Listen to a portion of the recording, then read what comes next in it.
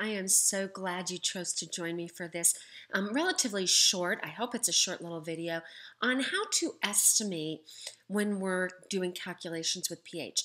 This is especially important when you're dealing with classes like AP and IB where you have multiple choice and no calculator.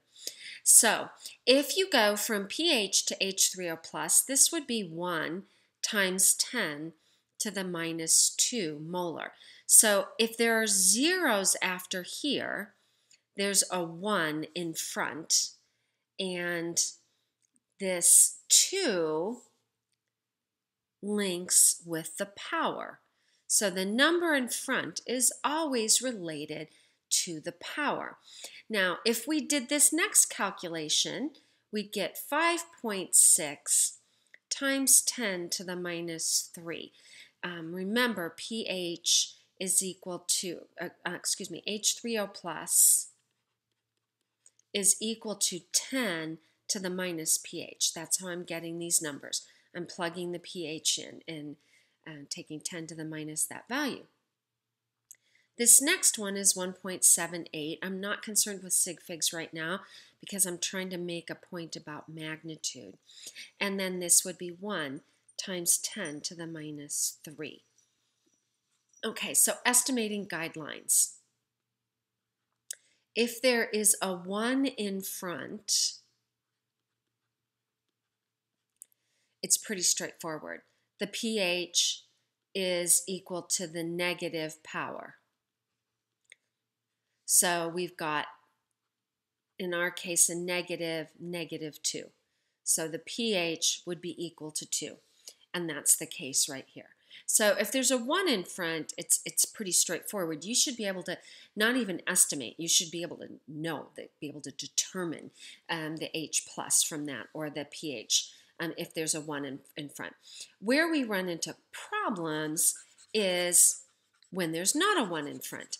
Now, it will help you to bear in mind that as we increase our H3O concentration, H3O plus concentration, we decrease pH. So those are inversely proportional to one another.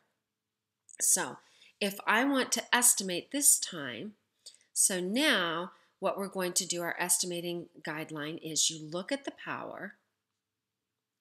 So look at your power. pH, you're going to drop the negative. I'm going to try to make this a little clearer rules here. So we're going to look to the power.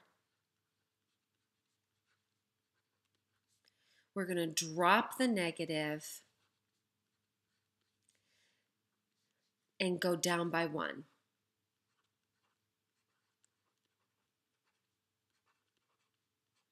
So in this case, I have a 3 here. If I drop the negative and go down by 1, I have 2 point something. So you could estimate that your pH is 2 point something. That might be as close as you get. That might be all you need. This next one, you've got to the negative 3. Again, that one is also drop the power, go down by 1. So the number in front of your pH is related to the power, and if there's a number in front, you go down by 1. Okay, so for both of those, you'd estimate as 2 point something. Well, take a look at this. Here I am increasing pH. So do you notice as I go between these numbers that I have a decrease? Those powers decrease as pH increases. So if you have to compare two numbers that are this close, you'd get the 2 by looking at the power, and then you would have to compare this. So if we are increasing pH value here, we must be decreasing our H3O plus. So that's the gist of it. Let me just do one more example. If we had 4.3 times 10 to the minus 8, our pH is going to be 7 point some value. And that will be enough. You won't have to get exact numbers for the multiple choice. This will get you the ballpark you need. This has applications as well when we are talking about KAs and KBs, right? Because it's quite common to report values as pKa minus the log of the Ka, or pKb minus the log of the Kb.